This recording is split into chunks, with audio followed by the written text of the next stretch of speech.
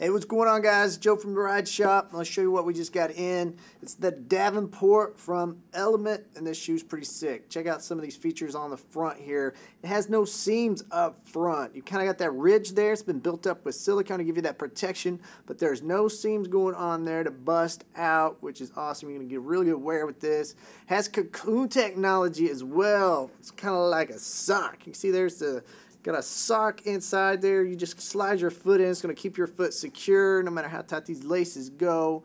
You got some lace savers up here at the top as well in case you want to use those. But the very lightweight shoe, you got all that EVA cushioning right there. You see this red strip? It goes on to the bottom here. So it even helps eliminate some of that rubber weight here. You got the rubber up front and the back. Those deep flex grooves gives you a super flex.